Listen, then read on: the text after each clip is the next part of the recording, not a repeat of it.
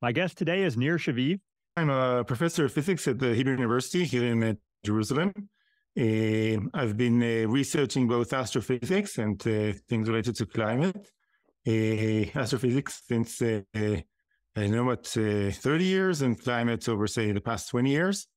And in particular, I've been interested in understanding the link that the sun and cosmic rays have with climate. Other things in astrophysics as well. All right. And as I was just saying before I hit record, that presentation you gave in 2019 at Heartland about the cosmic rays, the effect on climate, that may be my single favorite presentation I've seen on climate. Did you want to talk about the basics of what you have found out about the effect of cosmic rays on climate? Yeah. Okay. So back in the year, roughly the year 2000, someone asked me what are the effects of supernovae on life here on Earth. And what I stumbled on was the idea led by my colleague Henrik Svensmark from Denmark that cosmic rays are affecting the climate. And what I realized, I mean, I thought maybe like, a nearby supernova would affect the climate. If you have a nearby supernova accelerating cosmic rays in the vicinity of the solar system, then these cosmic rays would diffuse, reach the solar system, and cause this kind of a 10,000-year-long cosmic ray winter. But it turns out it's relatively hard to find such events. But the more interesting thing is that long-term variations in the cosmic ray flux due to our galactic environment should be affecting the climate if cosmic rays have a large effect on climate.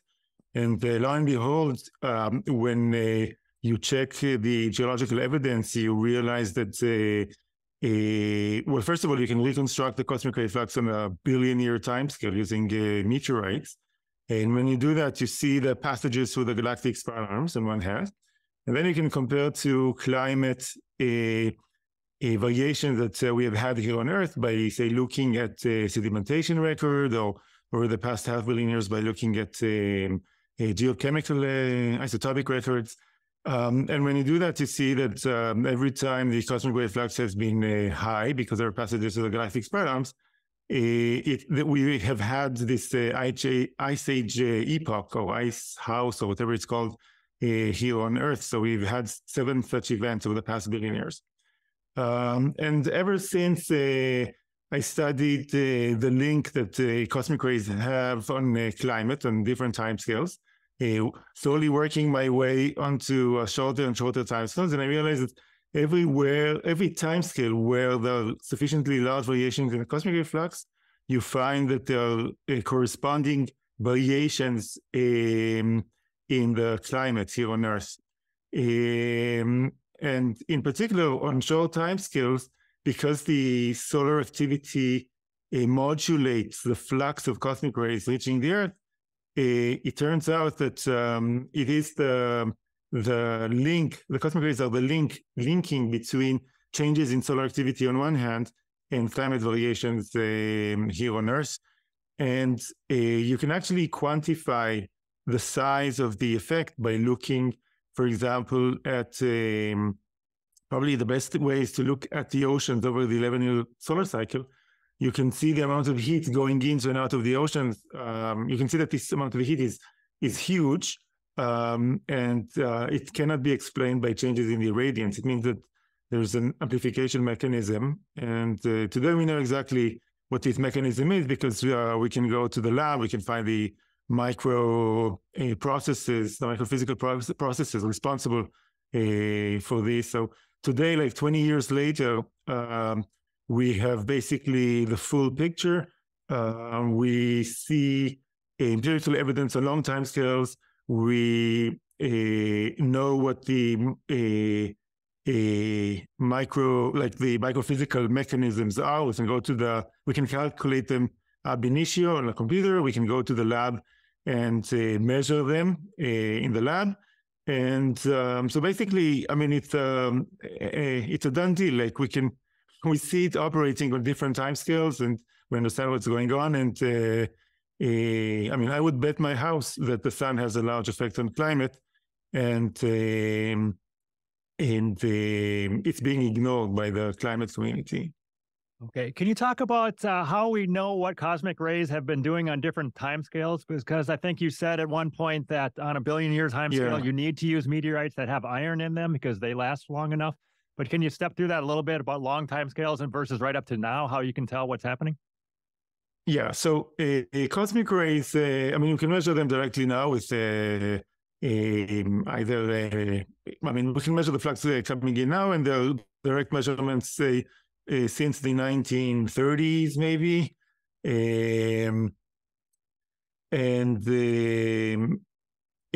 So if you want to go on to see or reconstruct the cosmic ray flux variations on longer timescales, then you need to look at some proxies. And basically what is often done is we look for, I mean, the cosmic rays are high energy particles coming at high energy. So when they collide with something else in the atmosphere, they usually, or they can break it down into smaller isotopes or lighter isotopes.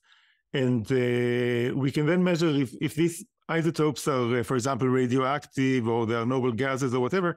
We can measure them and then reconstruct what the cosmic ray flux is. So, for example, you probably all, I mean, you know about carbon-14. You know that it's used to date, I don't know, archaeological finds or whatever.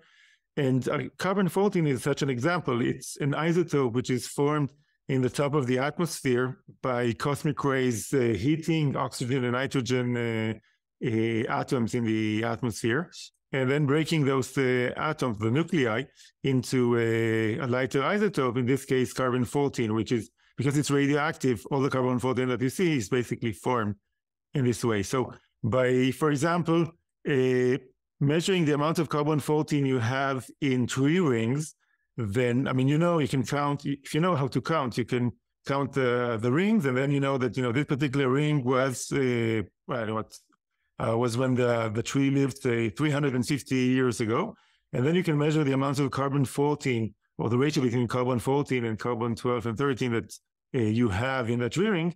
And from that, you can deduce what was the amount of carbon-14 in the atmosphere at the time, and therefore what was the flux of cosmic rays producing the carbon-14. So on timescales of, say, millennia, you can use the carbon-14. On timescales of a few million years, you can use beryllium-10, which has a half-life not of a few thousand years like carbon-14, but of 1 million years. So you can, for example, look at ice cores and measure the amount of beryllium-10, or you can take cores from the surface of the ocean. But ice cores, you have going back only 800,000 years. If you want to go further back in time, you need other records. Now, one of the things that you can look at is meteorites. Meteorites, before they enter before they become meteorites, asteroids or whatever roaming the solar system, they are exposed to cosmic rays. So what can happen is that there could be some collision event, and you have a new asteroid with new surfaces which are exposed to cosmic rays, and you start accumulating the spallation products. Some of them are radioactive, like the beryllium-10, and some are stable, like the noble gases, which you didn't have formed there to begin with. And then after 100 million years, this meteorites can burn in, also this asteroid can burn in the Earth's atmosphere. It becomes a meteor, and if it reaches the ground, it's a meteorite. And then you can measure the ratio between these isotopes, the radioactive and the accumulating isotope, the stable accumulating isotope, and from that you can deduce what is the, so what people used to say is, like, let's assume the age of cosmic ray is the age of the cosmic ray flux is constant, and from the amount of products we can calculate what is the age of the meteorite. But what I said is, no, if you have many meteorites, you can play the opposite game. You can say that statistically they break apart at a constant rate, and therefore you can use that to deduce what was the cosmic ray flux producing these products. So if you have many meteorites, you can reconstruct the cosmic ray flux.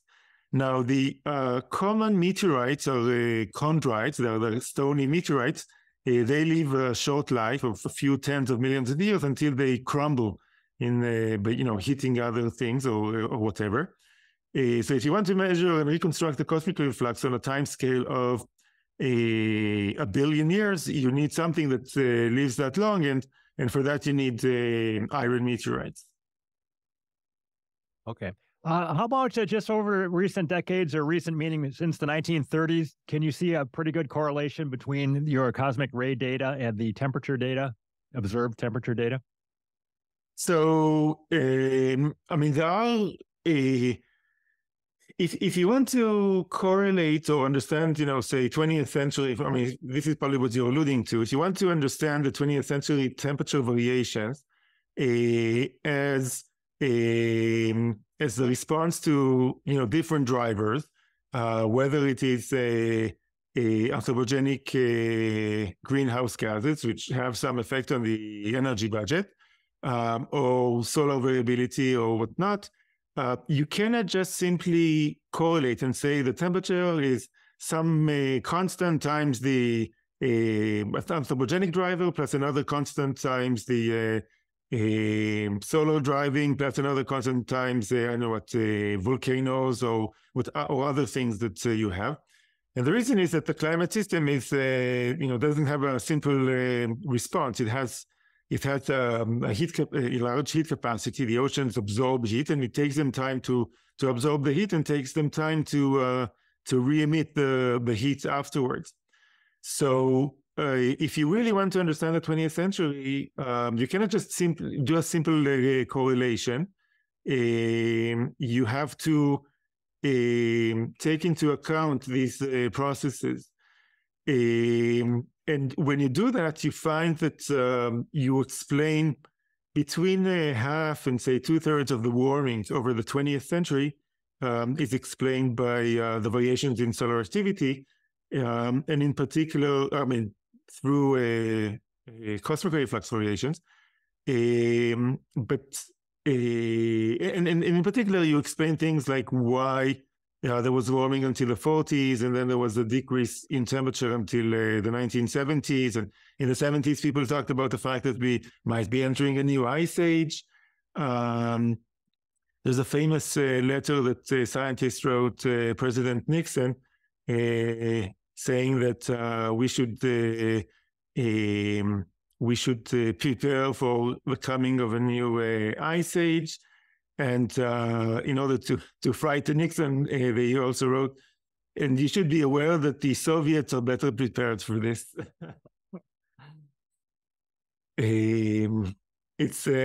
But this was the what people thought in the 70s. So these kind of variations are explained by solar variability.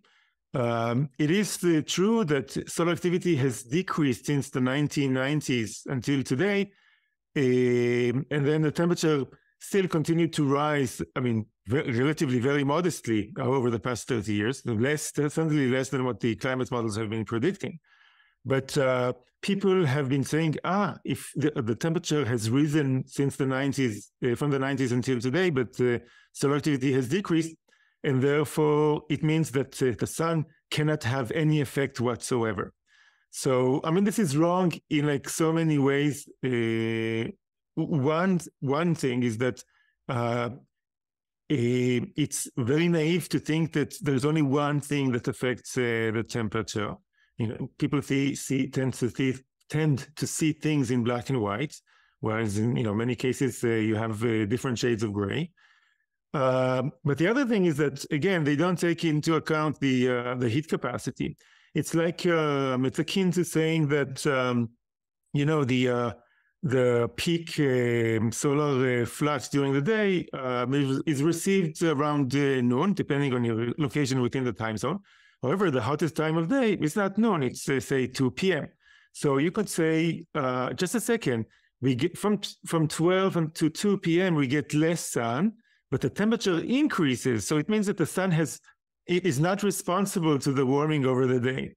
And it's the same is true for the heat during the time of year. In the northern hemisphere, we get most of the sun most of the sun around late June 21st or 22nd. So from June until now, until August, there is we get progressively less sunshine. However, I don't know if you noticed, it's hotter now than it was in June. And so you could say naively, just a second, we get less sun over these 2 months, but it's heating, so it means that the sun is not responsible for this for the warming. It must be something else. Maybe humans are causing the warming between June and August. So based on what you've seen, do you have any predictions at all about what will happen to the global average temperature between now and 2050 or 2100? Or do we have to just wait and see? So first of all, we cannot predict what the sun is going to do because it has this kind of chaotic behavior. There's some people that claim that they can predict what the sun is going to do, but I'm more. I think it's naive to do this kind of predictions. I remember some talk, I don't know what, around the solar cycle ago, that someone showed a list of predictions of what the next solar cycle is going to be.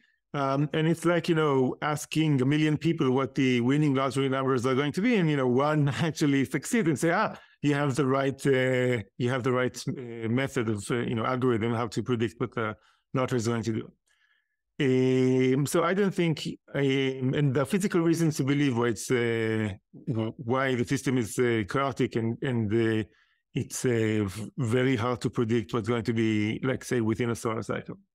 So we cannot predict, I don't think we can predict what the sun is going to do, and therefore it means that there's a range of, say, 1 degree, which we cannot predict what the temperature variations are going to be. But what we can say is that over the past, say, 50 years, the sun has been the most active it has ever been. Like, it has been like that in the Middle Ages, or say maybe 5,000 years ago, and so on. And therefore, if anything, we can expect the solar contribution to decrease and therefore cause some kind of a cooling of order, I don't know what, maybe 0.5 degree or something like that. Now, it's like in the stock market, stocks can go as up as much as they want or down as much as they want, not as much as the stockholders. But the sun, on the other hand, there's just a range of activity. So we know that there's like an upper limit and a lower limit. So we know when to buy and when to sell and when to buy. So in this sense, we don't know. We do know that CO2 does have an effect on the radiative forcing and therefore on climate. And my best estimate is that doubling the amount of CO2 should give rise to a warming, which is, say, around 1 to 1.5 degree increase. So for comparison, the IPCC canonical range is, so it has been for many years, for many reports, it has been 1.5 to 4.5 degrees. This goes back to the Charney Federal Committee that convened in 1979. It's ridiculous that 40 years of research in climate, billions of dollars and euros or whatever spent in climate research, and we don't know the answer to the most interesting question in climate science: what is Earth's climate sensitivity? Any better than we did 40 years ago? So in the last IPCC report, they said it should be between 2 and 4.5. They haven't changed it that much, but the truth is that if you look at empirical evidence and you take into account the effects that the sun have, then you can consistently show on different timescales that the climate sensitivity is between 1 and 1.5 degree increase per CO2 doubling. Okay, so this you can see empirically, but you have to take into account the effect that the sun has. What do I mean? You see that there was a warming of, say, 1 degree Celsius over the 20th century. And you know that humans have contributed to a change in the energy budget because of CO2, and a larger sensitivity because of effects of aerosol and whatever, but we won't get into that, at least now. So the thing is that you see that there was a change in temperature and you see that there was a change in the radiative forcing. Now, if you say that the warming is predominantly because of this change in radiative forcing associated with the human activity, then you reach the conclusion that yes, the climate sensitivity has to be large. However, if you do take into account the effects that the sun has, namely that its increased activity contributed to some of the warming, around half, then you automatically reach the conclusion that in order to explain the same warming or around 1 degree, you need the climate sensitivity to be much smaller because the driving was much higher. So what I'm saying is that people in the mainstream climate community do their best to ignore the effect that the sun have on climate because they realize that it would have to. Because of that, they would have to change their the standard polemic that most of the warming is anthropogenic and the climate sensitivity can be very large and, whatever. So what I think is that, the typical warming we can expect because of human activity is about this, 0.1 degree increase per decade. But something else will happen by the year 2050, and that is that I think we're going to switch to other, to a clean energy source, which is cost effective, and that's called nuclear power. And so, I don't see us doubling the amount of CO2 because humanity is anyway going to switch to nuclear. That's, I think, the only thing which is really viable. If you look at solar or wind or whatever, this is not really viable. And what that means is that okay, so the way I see it, I don't know if you want to go into the politics or energy politics Sure. at this point. But what I think will happen is that, countries like China, which don't have, where public opinion doesn't play a major role, they are going to switch to nuclear power. And eventually the West will see, just a second, if it's good enough for them, it should be good enough for us. So I think this is what will happen. And I don't see, the temperature increasing by more than, say, 0.5 degree until, in 50 years. All right. Just to make sure I understand you, if you go back to like 1,000-year time scale and try to explain the Minoan and the Roman and the medieval warm periods, you think cosmic rays pretty much explain those for the most part? Yeah. Solar activity variations, which modulate the cosmic ray flux, affect the climate. And these give rise to changes which are typically, say, maybe 1 degree. If they operate on a time scale of a century, then you get a 1 degree response. On a shorter time scale, you get a smaller response because of the heat capacity of the ocean. So even though the 11-year solar cycle is as large as the long-term variations in solar activity over the 11-year solar cycles because of the heat capacity of the oceans, it's very hard to get a large temperature response. So the temperature variations that you see over the 11 years are typically around 0.1 degree, whereas on longer time scales, you would get a 1 degree response. So on a time scale of maybe 1,000 years, are the cosmic rays coming into our solar system fairly constant? And then the changes we're seeing here are just changes on our sun? Yes. But on longer time scales, we're moving through the spiral arms, and then we see other changes in the amount of cosmic rays. Yeah. So on a time scale of several million years, you would start seeing variations because of our changing galactic environment. There is a very clear 32 million year oscillation in the climate data. Which you can easily associate with the vertical motion of the solar system perpendicular to the galactic plane. how do we know that it's this? Well, first of all, you see this very clear. You see like 15 oscillations over the past half billion years in the temperature data, and it's like really clear, and it's like statistically significant at the like 11 sigma. It's like you don't see things like that in science. And well, actually you do. This is an example. So you see this very large variation, or very statistically significant variation. It has the right phase because we know that we are very close to the galactic plane. The density of cosmic rays has to be larger, and therefore it should be the peak coldness. And in this 32 million year oscillation, the peak coldness is roughly now. And then the other thing is that the 32 million year oscillation is actually not constant. There is a period modulation. Like sometimes the 32 million years is shorter, and sometimes it's longer. And it turns out that this period modulation is exactly what you would expect from the fact that we don't orbit the galaxy in a circle.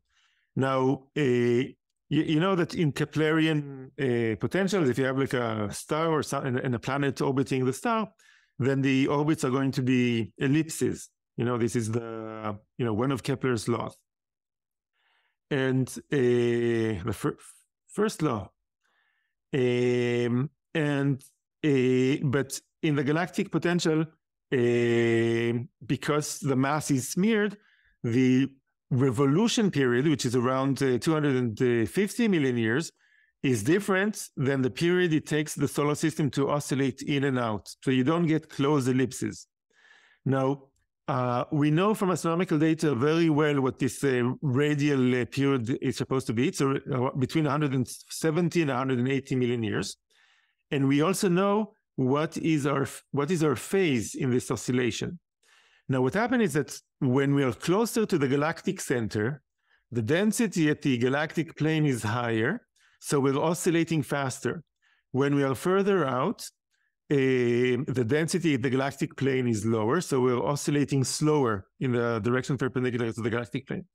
And you see that in the data. You can actually see very clearly this 170 million year oscillation due to the radial epicyclic motion of the solar system. So on long time scales of order, say, tens of millions of years to a billion years, you really see our galactic motion imprinted in the cosmic ray flux and imprinted in the climate. You see our passages through the spiral arms every 145 million years. You see the perpendicular motion, and you see the radial oscillation. So, and this explains, more than half of the variance over this time scale. Of course, there are other things which affect the climate, like atmospheric composition or whatever. So I had Carl Otto Weiss on this podcast, and he talked about the three lengths of cycles on Earth: the 1,000-year, the 463, and the 190. Does your work explain any of that? Any of those cycles of those lengths, or no? I don't know where it comes from. I mean, there is an intermediate time scale of tens of thousands of years, and the standard explanation. I mean, you see the ice ages appear on Earth.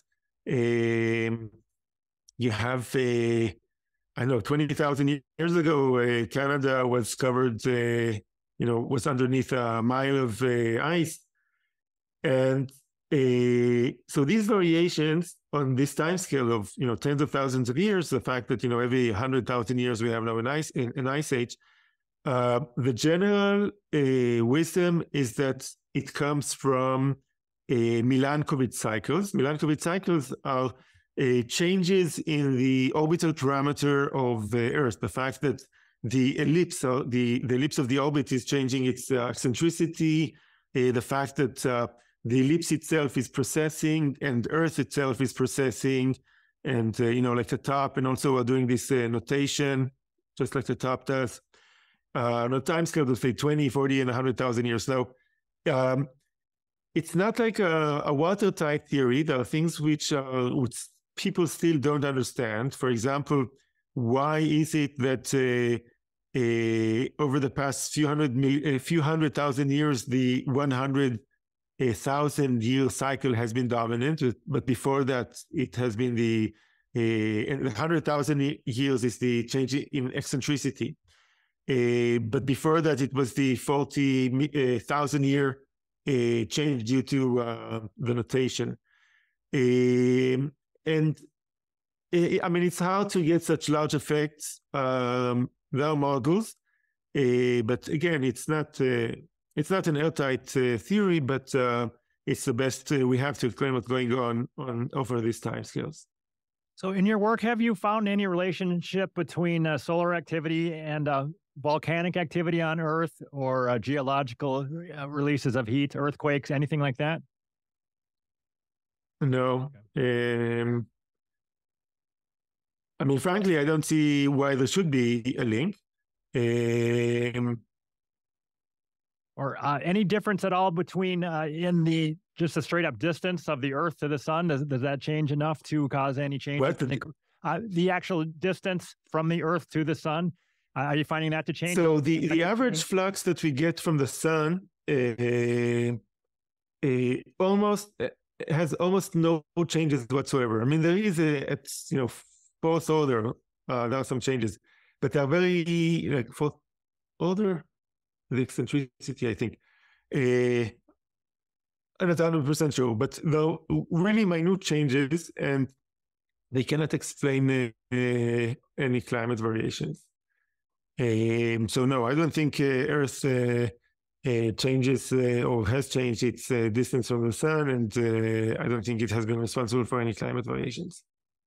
Are you working pretty closely with Henrik Svensmark? Yeah. He actually spent 3 months here with me.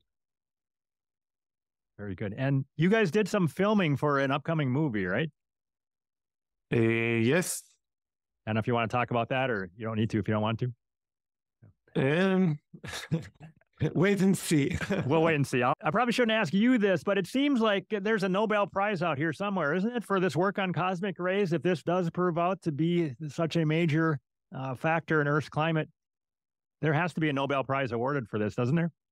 I shouldn't say have to, but eventually, years from now, it's pretty important stuff.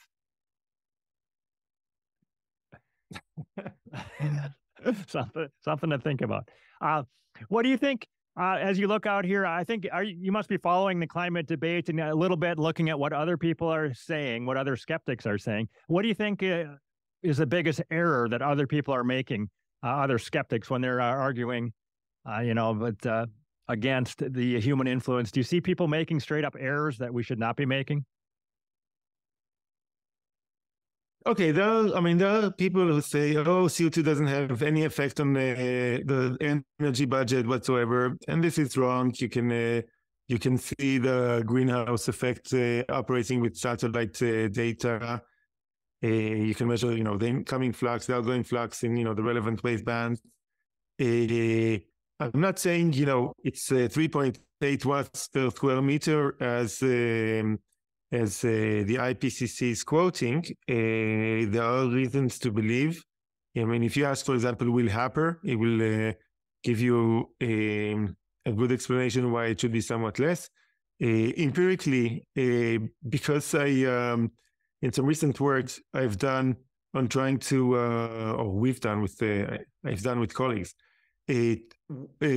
where we looked again at the climate over the past 500 million years, we can actually independently measure the radiative forcing of the CO2. And the reason is that CO2 has had large variations over the past 500 million years. I mean, there were changes by a factor of like an order of magnitude. If you go back, say, I don't know, maybe a good example is 450 million years ago. In the Silurian period, there was it was colder on Earth than it is now, but we had maybe 10 times as much CO2. So if you look at these large variations in the CO2 and you model the climate, because there are other changes okay, because there's no correlation between the CO2 and the temperature, it means that the fact that the solar flux has been increasing. I don't know if you're aware of it, but over the past 4 billion years, the solar flux has increased by about 25%. And this is because as the sun is burning hydrogen into helium and the molecular weight of the center is changing, it slowly burns things at a progressively higher rate. In order not to see the variations that the CO2 has on the temperature, it needs to relatively be cancelled out by this warming effect that the sun has had. And with that, we can actually place an independent estimate for what the radiative, what is the change in the energy budget associated with the CO2. And you find that it's somewhat smaller. It should be around 3 or maybe a little bit less watts per square meter per CO2 doubling. Okay, so one error is people saying, no, CO2 doesn't heat whatsoever. It even cools, or you can find a lot of different claims.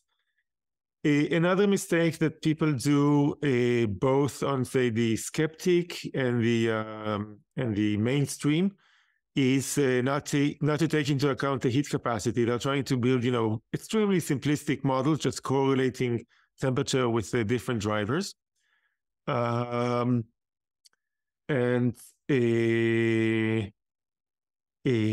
people on both sides of the debate do this mistake. What else?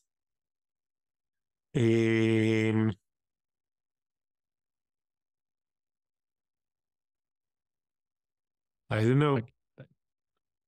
Nothing really pops out, but there are a lot of mistakes on both sides of the debate. Is there anyone else working with the cosmic rays like you and Henrik Svensmark are that we should know about? Those are the only two names that I know about, the people that are heavily looking at this. No, because I mean, the thing is that it's extremely hard. It's extremely hard to get funding. It's extremely hard to publish. It's extremely it's a very hard discipline to work in because we're ostracized by the community. People with leprosy in biblical times were treated nicer. So I mean, people don't like working in these fields. So it makes life much harder. On the other hand, it's nice because all these discoveries, which we have been making over the past 20 years, everyone has been leaving those discoveries for Henrik and I, or I know Jan Weiser, who is a geologist, has been working with us as well. But that's basically it. All these amazing discoveries are left there for us to discover because nobody else wants to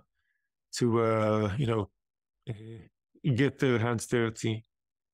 How good are our measurements right now, like this year, of cosmic ray activity? Are you getting any sort of real time data or on what's happening in the cosmic rays? I really don't look at this kind of stuff because these short variations are not.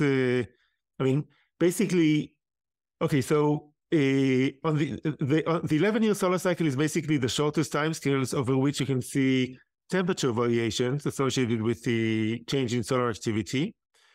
But on really short time scales, you have what's called Forbush decreases.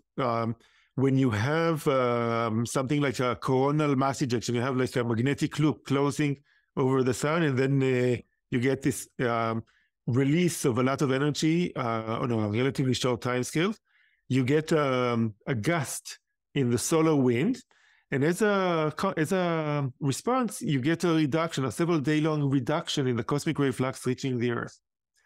So you can use that as an experiment to see how these changes in the cosmic ray flux translate into changes in the atmospheric aerosols, because we know that the link is through the fact that atmospheric ionization, which is governed by cosmic rays, affects the formation of a new cloud condensation nuclei. You know, when you reach 100% humidity, you need surfaces upon which you can condense the water vapor. And if you have more of these surfaces or less of these surfaces, you're going to change the characteristics of the aerosols. Of the clouds. If you have, for example, more cloud condensation nuclei, what will happen is that when you do form the clouds are going to have more surface reflecting the sunlight, so they're going to be whiter, and they're going to live longer. So overall, they're going to cool the Earth. So over these Fowbush decreases, which are this several day-long decrease in the cosmic ray flux associated with these gusts in the solar wind, you can see the response in aerosols. You can see the immediate response that you form less aerosols, and then like several days later, because it takes several days for these cloud condensation nuclei to grow and become large enough for them to serve as the cloud condensation nuclei. So several days later, you see a reduction in different cloud characteristics, and you can also see the geographic distribution, and you can see, you know, how things operate. So you can use this short timescale to actually understand these variations in the cosmic ray flux. Now, I don't care, you know, if I go out today, so there's going to be more cosmic rays or less cosmic rays, because frankly, you know, it might change just a little bit the cloud cover. I do care about, like, you know, how many such, you know, Fowbush decreases were there recently, because these are, you know, the kind of experiments that we can use in order to see the effect taking place on short timescales. Yeah, I mean, to me, it sounds like confirmation that you're on the right track. If there's these several days event, and you consistently can connect events on the sun to cloudiness on Earth. I mean, you can see variations in the cosmic ray flux over geological timescales and the corresponding climate variations. You can see on shorter timescales, you know, this 32 million year oscillations. You can see on millennial timescales variations in solar activity, which you can reconstruct again with, say, carbon-14. And so there are these variations in solar activity, which are, you know, highly non-trivial, and you can see climate variations together with them. You can see on shorter decadal timescales, say over the 20th century or say several centuries, you can see again variations between solar activity and climate on Earth. You can see, you know, the Maunder minimum, like the latter half of the 17th century, the sun was particularly inactive, and on Earth it was particularly cold. Or the Middle Ages, the sun was as active as today, and it was as warm. On shorter timescales, on the 11-year solar cycle, you can see climate variations or typical temperature variations of, say, 0.1 degree, which doesn't sound much, but it's actually huge. You can see changes in the sea level, the rate of change of the sea level. You can see, like, you know, 10 variations over the past century, concurrently with solar activity. You can see, and you have maybe half a dozen different timescales, different data sets showing you the 11-year solar cycle. And one of them is the variations in the cloud cover, which is somewhat problematic because of cross-calibration problems that you have with several instruments. On even shorter timescales, these Fowbush decreases, you can see on the 11-year solar cycle, there's another thing which is interesting. The only thing that changes with solar activity, which actually sees that the real cycle is not 11 years, but 22 years. I mean, what happened is that every 11 years, the north and south pole of the sun switch polarity. but if you look at, say, the amount of UV that you get from the sun, or I don't know what, the amount of radio, the number of sunspots, whatever, they are insensitive to the polarity of the solar magnetic field. The only thing that that is sensitive to the polarity is the cosmic ray flux. And the reason is that the cosmic ray flux is primarily, or the cosmic rays are primarily composed of positive particles. So because the sun breaks the symmetry because it's rotating, and because the cosmic rays are positive, it turns out that odd and even cycles of the sun don't look the same. And the flux of cosmic rays during solar minimum is relatively smooth in one polarity, and it's very sharp in another polarity. And if you look at the cloud cover, you see the same behavior in the cloud cover as well. So it's another indication that indeed cosmic rays do it. Then on the shorter timescales over timescales of, say, days, you have this gust in the solar wind, which caused this several day-long reduction in the cosmic ray flux called Ford-Bush decreases.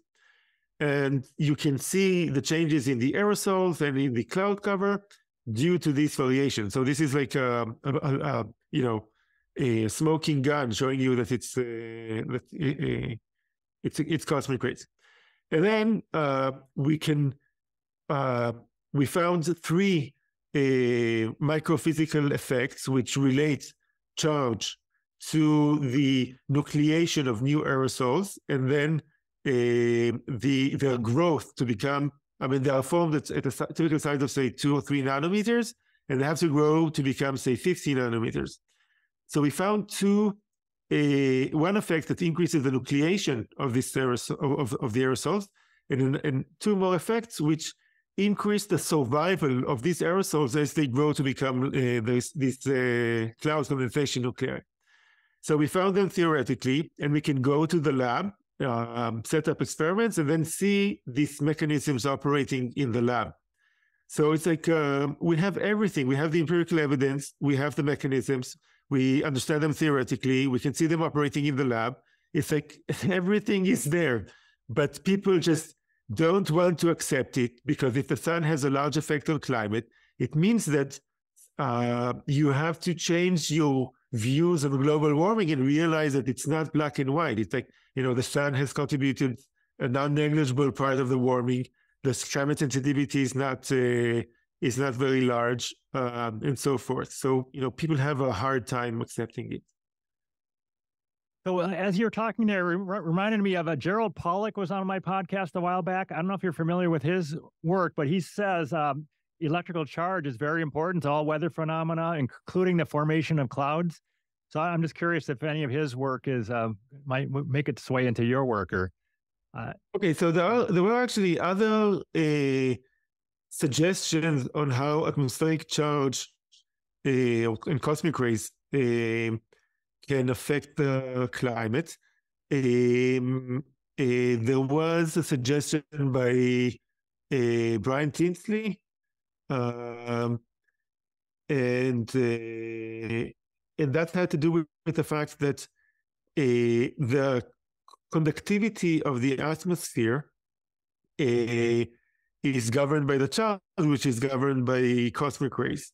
And then you have the thunderstorms charge the atmosphere, and then so the electric field that you have depends on the cosmic ray flux, and this in principle can affect the formation of, say, ice particles in clouds and things like that.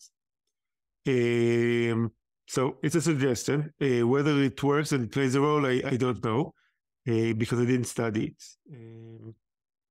Yeah, if I understood him right, Gerald said that there can be times when, because of electrical charge, that rain can fall faster than terminal velocity because of it's being sucked towards the ground. I may have that incorrect, but anyway, it's something that I need to go back and look at again. That's an aside. I wonder whether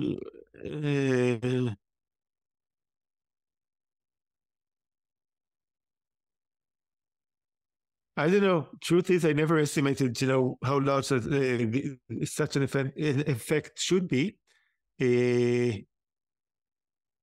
Maybe it is something which probably can be estimated. Okay. What else should I have asked that I forgot to ask? Or do you have any favorite diagrams or anything you want to put up at this point to make sure that people see them? I think probably the most important graph is this one. What you see here is about 80 years of data. The red dashed lines is basically the solar activity. So you see the 11-year solar cycle. And the blue is the rate of change of the sea level as obtained with tide gauges located in geologically inactive regions. Okay, so someone picked out geologically inactive tide gauges. I took the data and added it, differentiated in order to get the rate. And as you can see, the rate of change of the sea follows the solar activity. Okay, this is like statistically significant at a very high level. Now, what it means is that every time the sun is active, the oceans are expanding. On short time scales, most of the sea level change is because of thermal expansion. It's not because of the melting of ice caps or whatever. So, because of these variations, you can actually quantify the change in energy budget associated with solar activity. When the sun is active, you can see that the oceans are heating up by a given rate, or they're cooling by another rate when the sun is inactive. So you can use the oceans as what's called a calorimeter to measure the solar forcing, and you find that it is about, say, 1 watt per square meter variations over the solar cycle. While, if you open the IPCC reports, they'll tell you it's around 0.1 or even less watts per square meter.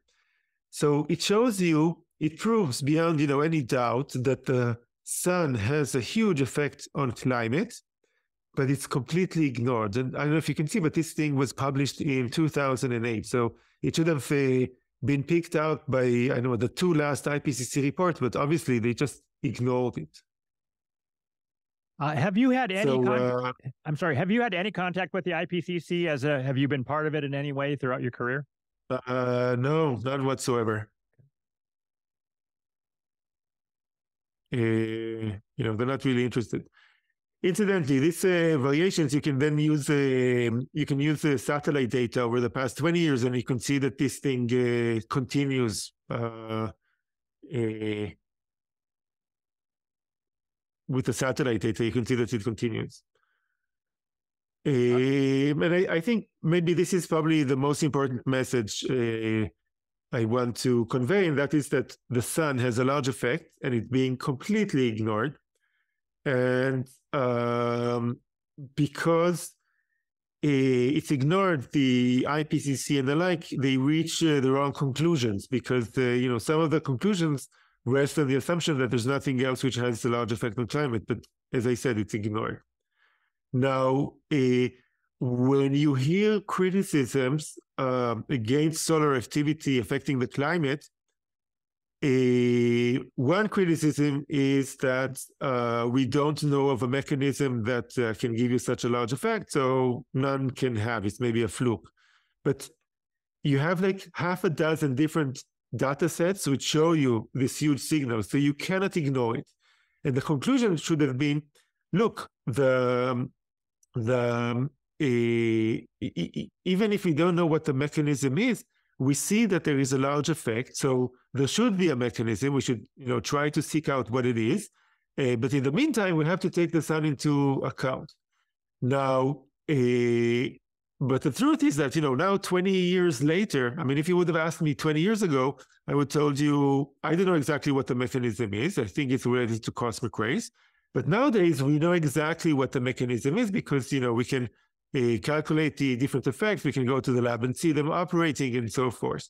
So today we even know what the mechanism is, but this is, academically interesting, to know what the effect is. But in reality, you don't even have to know what the effect is, or even admit that the cosmic rays are the things which are doing it, because you see that the sun has a large effect and it has to be taken into account.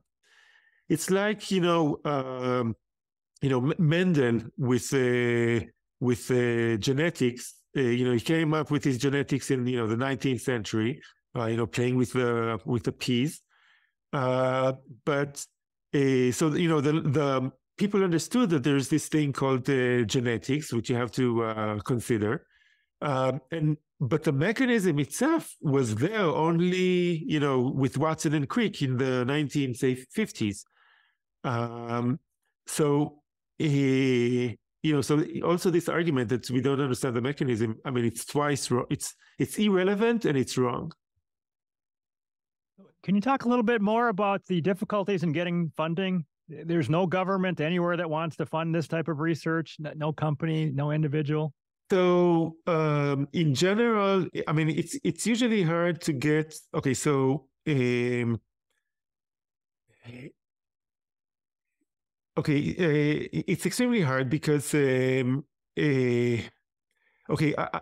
I apply for research grants, standard grants, say here in Israel, then if it's somewhat related to, because the grant proposals are being refereed by external reviewers, which are usually, they're from outside Israel, from Europe or from the US or wherever, then the reviews are always extremely negative. So it's extremely hard to get funding in any standard way. So my colleague Henrik Svensmark, got some funding from a Carlsberg Foundation many years ago, and then directly from the government. But in general, it's extremely hard for him to get funding. I got some funding directly from the Ministry of Energy here in Israel, but that's because it was a non-standard way of getting funds. And fortunately in Israel, people are more open-minded. It's not like there are more people in Israel that like me than people that really dislike me. And it has nothing to do with politics. I think it has to do with the idea that, in Israel, we like to argue, we like to have good discussions, and in this sense, in the university, I don't feel I'm a persona non grata whatsoever. I was, the head of my department. People asked me to be the dean of sciences. So I don't have a problem in the close scale. I did get some funding directly. And that's because, again, of the situation in Israel is different than what it is in Europe and the US in this sense. But standard funding, it's extremely hard. And for my colleagues, for Henrik Svensmark, for Jan Weiser at the time, it was extremely hard to get funding for this kind of research because all the communities, doing their best to make sure that we don't get any funds. How much money would it take to make a difference? How much funding would you need to do what you want to do reasonably over the next few years? Okay, so I think the most important funding would be to run the experiments in Denmark, to run the lab that Henrik built. Currently, because we don't have funding, it's the experiments are on a halt. So that would require fundings in the hundreds of thousands for several years.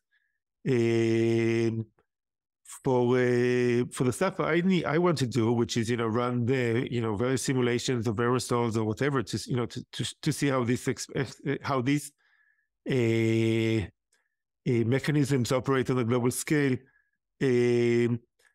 That's I don't know, let's say a postdoc salary or something like that. So that would be a how much is it? Maybe $50,000 a year or something like that. Okay, very good. I mean, it's not a lot of money for standard funding agencies, but very reluctant for some strange reason. Okay. Any other points you'd like to make? We're coming up on an hour here. This has been totally fascinating for me. Anything else you'd like to leave us with here? I can talk about anything you want. It's like the weather, maybe. Let's see. I think I'm good for now. I think let's go ahead and wrap up. I know you don't have much time, but I'd love to have you back on again sometime. This has been fantastic. Very, very. I'm learning a lot from you. So thank you. Okay, my pleasure. All right, we'll talk to you next time. Nir Shaviv. Thank you.